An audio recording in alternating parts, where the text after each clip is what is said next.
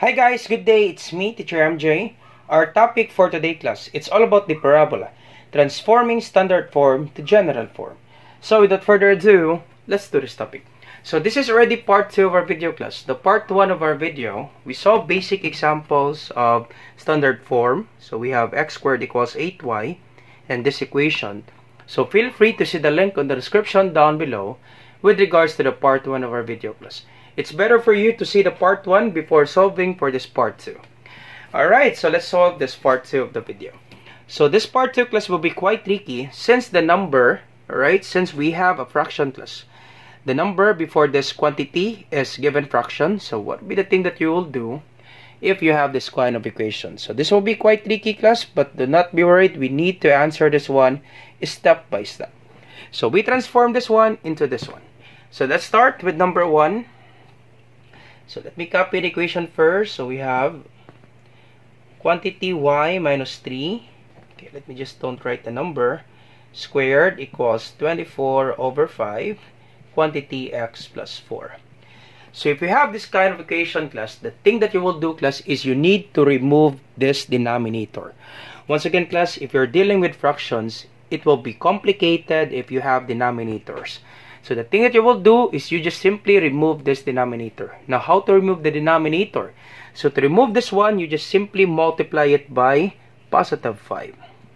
Multiply the equation class by positive 5. Why is that, sir? Because positive 5 multiplied by this equation, you can just simply cancel this out. Alright, so that's the thing that you will do class. You need to remove that denominator. Eliminate the denominator class because if you're dealing with fractions, it will be really complicated. Because if you simplify this one class by distributive property, alright, 24 times this one, 24 over 5 times x, that would be 24 over 5x, then 24 over 5 times this equation, it will be really complicated. That would be 96 over 5, and you will be adding again a fractions. So it will be really complicated class. So the thing that you will do is you need to multiply the equations by 5 because we can cancel this out. 5 divided by 5 is simply cancel. So multiply the equations with 5. If you multiply on the right, you also do that on the left side. So we can just simply cancel this out. So you can cancel this out. So the equation will be, the main equation will be 5. Okay, 5 times this equation, you distribute class. Alright, and also this one. So 5 times this equation, that will be 5 times y minus 3 quantity squared equals, so we just eliminated 5. The main equation will be 24 times x plus 4. So what will be the denominator class? You just need to multiply it both sides. Since the denominator is 5, so that's why we multiply it both sides by 5. And this will be the equation class. Now if this is the equation, it would be really easy for us to simplify this one. So once again, before multiplying 5 in this equation, always follow PEMDAS class. Just remember PEMDAS. Parentheses, exponent, multiplication, division, addition, subtraction. So therefore, do not multiply 5 in this parentheses because parentheses, exponents comes first. You simplify this one first class before multiplying it by 5. So simply copy 5, then you simplify this one. Alright, so what will be the answer for this one class? Y minus 3 quantity squared. So y minus 3 quantity squared. Once again, you can have two solutions class. You can do the FOIL method or you can do the square of binomial. So we will be explaining that one step by step. Let's do the FOIL method class. So you have two options class to answer this one. You can do the FOIL method because y quantity or y minus 3 quantity squared, it means that you multiply this equation by itself twice. Y minus 3 times y minus 3. Just remember the FOIL method class. For f, that is first y times y, that would be y squared. And then outer, y times negative 3. So positive y times negative 3, positive times negative, that is negative 3y. Inner, okay, negative 3 times positive y, negative times positive is negative, 3 times y is 3y. Then last, negative 3 times negative 3 Negative times negative is positive. 3 times 3 is 9. So positive 9. So combining like terms class, this one. So copy y squared.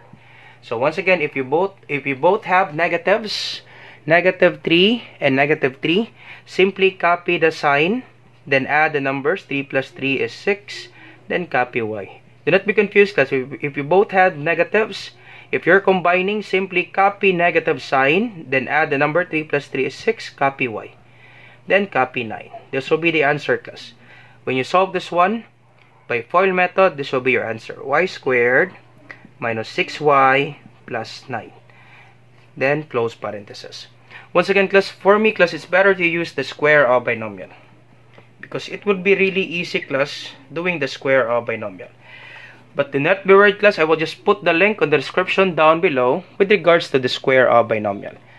So in the square of binomials class, it says you square the first term. Okay, it would be really easy class if you do it this way, the square of binomial. So feel free to see the video class for you to learn more how to solve the square of binomial. First, you square the first term. So square the first term. This is our first term. Y. You square it. Right? And then multiply the first term and second term times 2.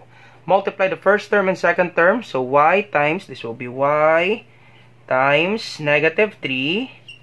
Multiply the first term and second term times 2. Times 2. And then you square the last term. So you square our last term, or our second term is negative 3.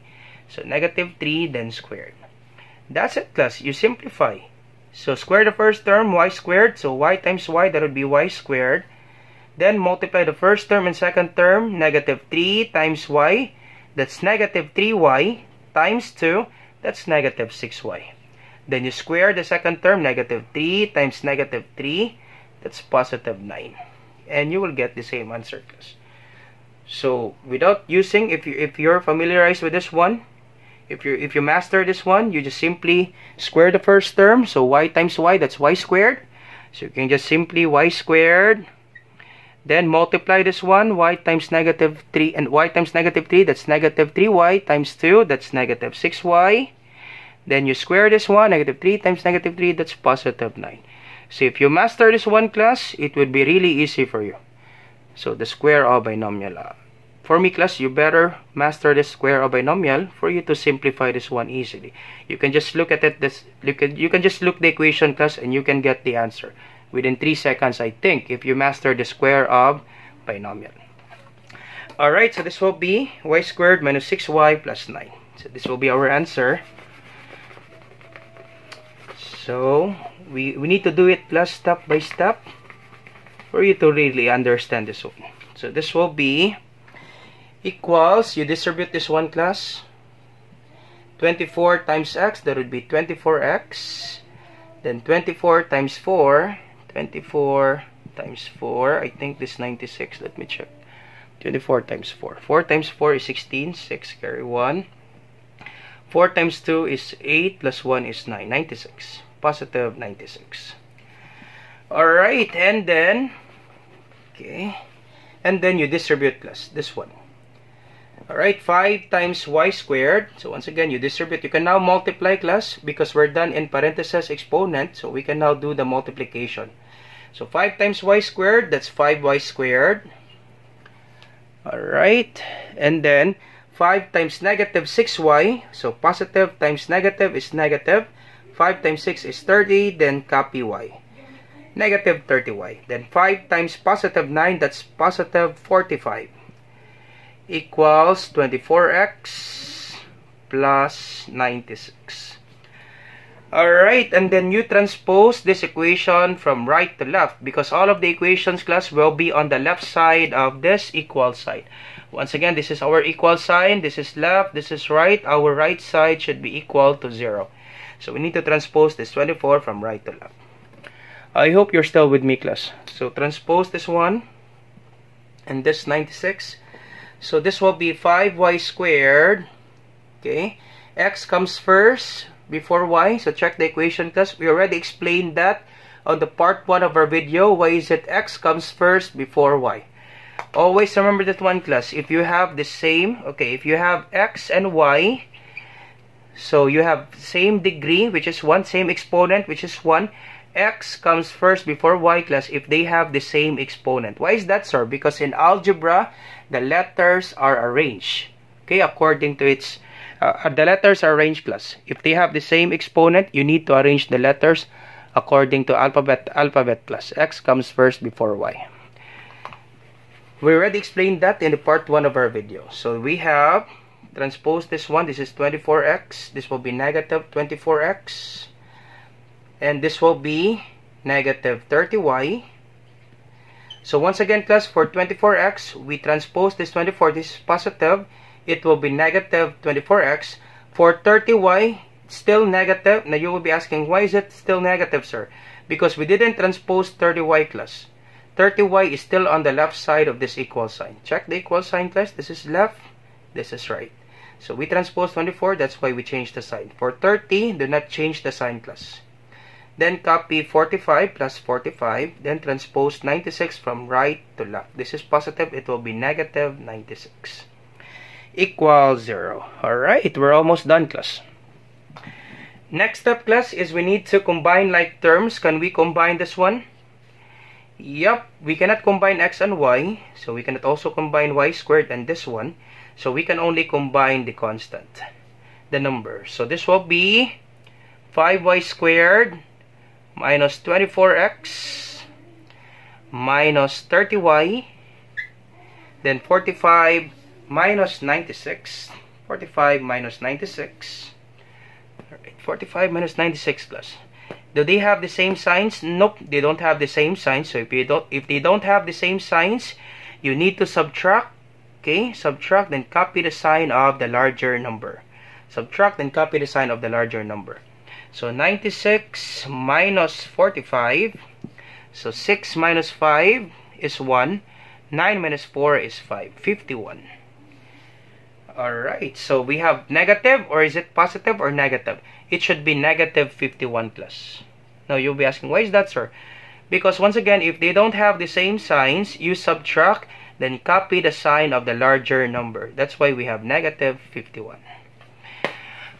Alright, so we're almost done. Now check this one, class, the equation. Last part, class, we're almost done. Check, class, the equation. We have y squared, so we need to follow this format. Y squared plus dx plus ey plus f equals 0. Now, since our y squared, the number before y squared is just 1. Check this one, class. The number before y squared and x squared is just 1. So, therefore, we need to divide the equation by 5. Once again, the number before y squared and x squared from the general form is just 1. So, we need to divide the equation by 5. Now, you'll be asking, why is it 5, sir? Because the number before y squared in our equation, when we answered, is 5. Now, to get 1, we just simply divide it by 5. Because 5 divided by 5 is 1. So, divide by 5, divide by 5, divide by 5, and divide by 5 on the right. So, our final answer will be, so you can just simply cancel this out. Our final answer will be y squared minus, can we divide 24 by 5?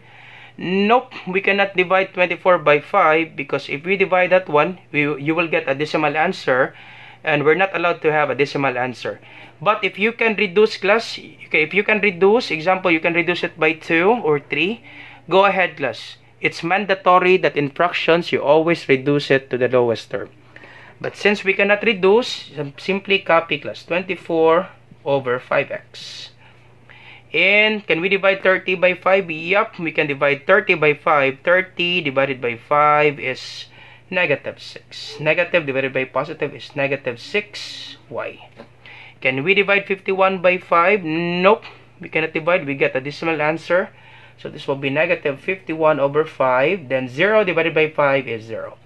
That's it, class. This will be our final answer for number 1, class. So our D, so once again, your D is beside x with the exponent of 1. So understood, the exponent here of x is 1 from this equation.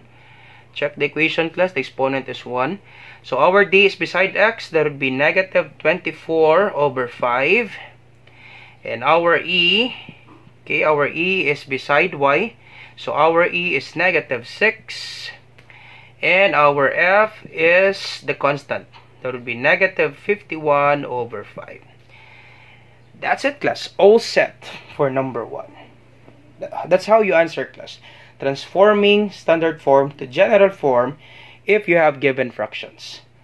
So once again, if you have some questions with regards to number 1, go ahead, class. Feel free to leave a comment on the comment section down below. If you have some equations that you want to be transformed into general form, go ahead, class. You leave a comment in the comment section down below.